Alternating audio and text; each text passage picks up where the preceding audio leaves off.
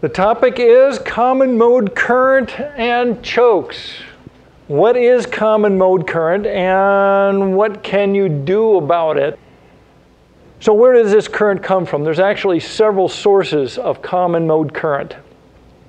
One of the most common is feeding a balanced antenna with unbalanced feed line. COAX by definition is unbalanced. Why is it unbalanced? Because the shield is at relative ground, relatively unyielding. Its voltage is not going up while the center conductor is going down. Its voltage is pretty well just sitting there. So what happens is the center conductor is connected up to one leg of the antenna, and that antenna is doing its thing, going up and down in voltage. The other leg of the antenna is connected up to the ground referenced shield, and it wants to do the same thing that this guy is doing. But it can't do the same thing that this guy is doing because it's connected up to this ground referenced thing. And as a result, it tries to do the same thing that this guy is doing, and it ends up setting up a current in the outer skin of your shield. That is common mode current. Oh, how do you fix that? Well, that's easy. You use a good current balun to feed your antenna. That's how you fix that problem. Use a good current balun. Understand that the reason why this works is because it is taking your unbalanced line and turning it into a balanced line, a balanced feed. It allows this side of the antenna and this side of the antenna to do the same thing. Actually, they're doing this, okay? Because now they're balanced feed. And with a current balun, it causes the same current to flow in both legs.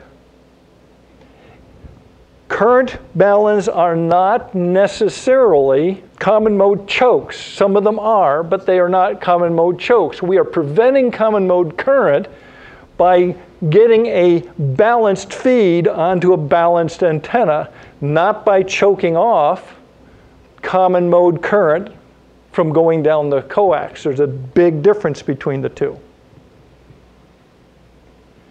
Another cause, a mismatched antenna leg impedances.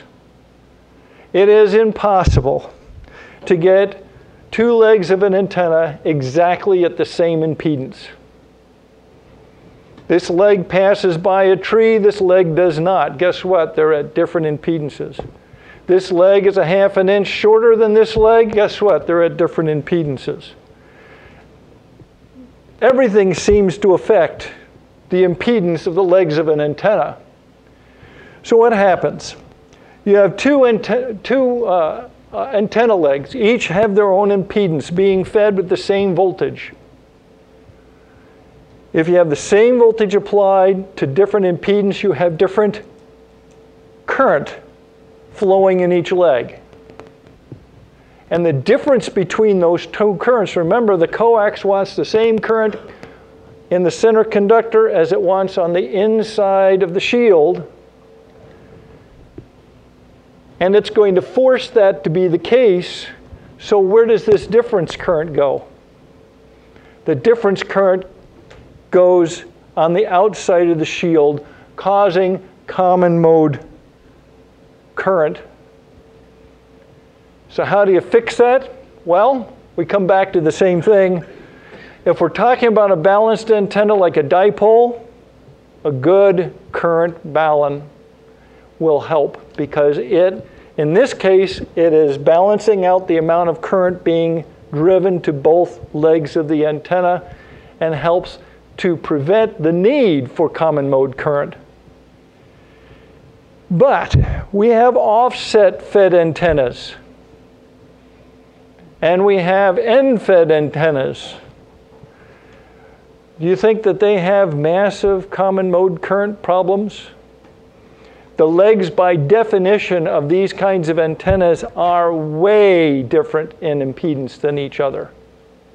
And as a result, you end up with potentially as much as 100% common mode current associated with some of these antennas. So how do you deal with that? Well, common mode choke. You get a good common mode choke, put it in there. Of course, it's always good to feed. It's my philosophy. I like feeding every antenna with a balun. But the common mode choke is what is going to be your salvation on this one more than anything. There's another cause. How about RF from another antenna? We don't really much think about this one. Well, think about it. You have a magnet moving back and forth across a wire. What gets induced in the wire? Current, right? You have a moving magnetic field, you have a wire. Well, what happens if we replace that moving magnet with an RF field? An RF field is a moving electromagnetic field going past a conductor. What are we going to induce in that conductor? RF current, right? Well, what if we replace that wire with a piece of coax? We have a moving magnetic field going past the outer skin of your shield. What are you going to have induced in the outer skin of your shield? An RF current. The source of the RF field could be from a different antenna. You could have your 80-meter antenna inducing common mode current in your 40-meter feed line because of the position of things. It could be the very antenna that your coax is connected to. Depends on, well, how do you fix this? Well, it just depends on how you dress your coax. What you want to do is you want to make sure that your antenna feed line is at equal angles to the legs of your antenna. That way the RF field from this side, which is going in one direction, cancels out the RF field from this side, which is going in the opposite direction. So if you're coming down, splitting between the two, an inverted V, if you have a dipole, it's coming down at right angles. It's how you dress the coax. That's how you avoid it with your antenna. But what about an adjacent antenna? Again, how you dress the coax relative to adjacent antennas, relative to the antenna that you're feeding, will make all the difference in the world as to how much RF gets at your coax to induce common mode current. And lastly, you can have common mode current from an adjacent feed line. Suppose you had a feed line that had common mode current in it, a significant amount of it, and it's running parallel to another feed line. You have current going through a conductor which generates a magnetic field, and because this common mode current is a moving or a changing magnetic field, you now have a moving magnetic field associated with the outer skin of the shield on one piece of coax next door to another piece of coax that has an outer skin. And guess what's going to be induced in that other piece of coax? Common mode current. So now you have two pieces of coax with common mode current. So how do you fix this?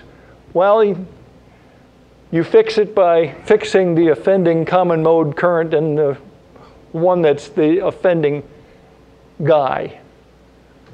You know, whether it be a choke or a balun or dressing your feed line properly, whatever it is, you just deal with the offending coax and you end up killing two birds with one stone.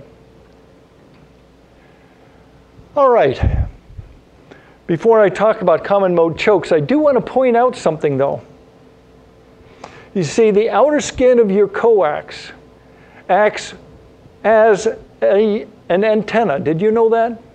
And we've already kind of been talking about that, but I haven't explicitly said that. The fact that it can pick up the RF being emanated from one antenna and induce a current in it because of that RF field means that it's a receiving antenna. True? And a receiving antenna can also be a transmitting antenna. If you have common mode current in a piece of coax on that outer skin, then it is not only having current down the coax, but it's re-radiating that and can cause interference in other things because of it re-radiating. It doesn't stay to itself. Because it has current, it has a magnetic field. And because the current is moving, is changing, it has a changing magnetic field, which means it is emanating this everywhere. All right, common mode chokes. What is the idea behind a common mode choke? And the answer to that question will be found in the next video in this series.